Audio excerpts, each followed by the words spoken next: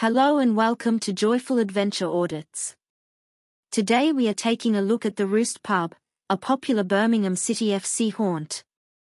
Situated on the corner of Arsenal Street and Cattell Road is the Roost pub, formerly known as the Marquis of Lorne.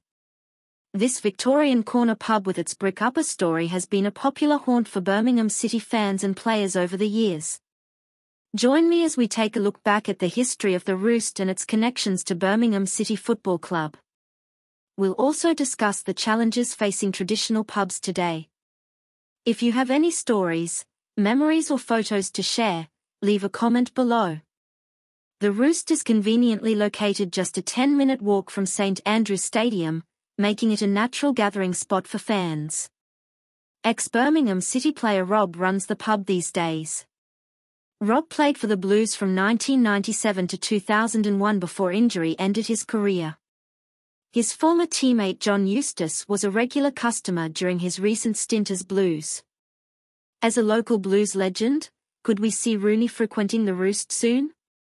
He could follow in the footsteps of football bosses who visit their club's famous pubs. The Roost has survived various challenges in recent decades: the smoking ban, changing social habits, and the recent pandemic. But this community pub remains a Small Heath staple. Pubs like the Roost represent the lifeblood of communities and local football culture. To secure their future, we must continue to support these community institutions. Thanks for watching.